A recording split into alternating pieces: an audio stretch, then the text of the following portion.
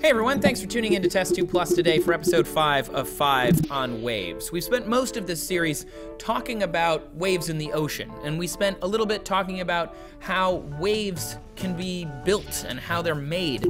We've even talked a bit about how to find them if you're a surfer, which is really cool, so make sure you check out those episodes. But today we're gonna make this even crazier.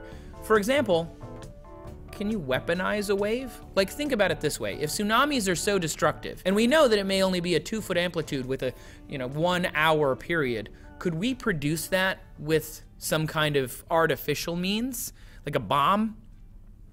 During World War II, the US military tried this. They tried to make something called a tsunami bomb. No, not a band from Petaluma, it's tsunami bomb. The top secret project was codenamed Project SEAL. And the hope was to create a 33-foot wave that would inundate a coastal city.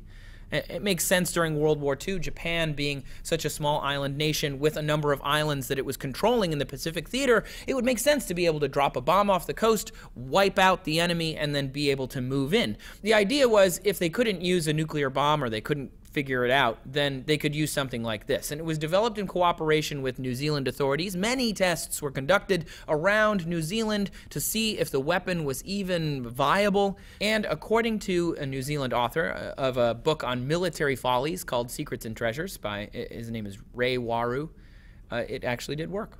Presumably, if the atomic bomb had not worked as well as it did, we might have been tsunamiing people.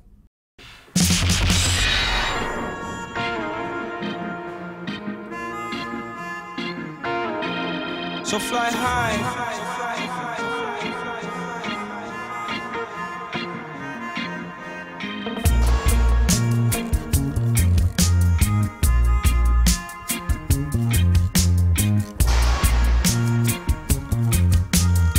Welcome.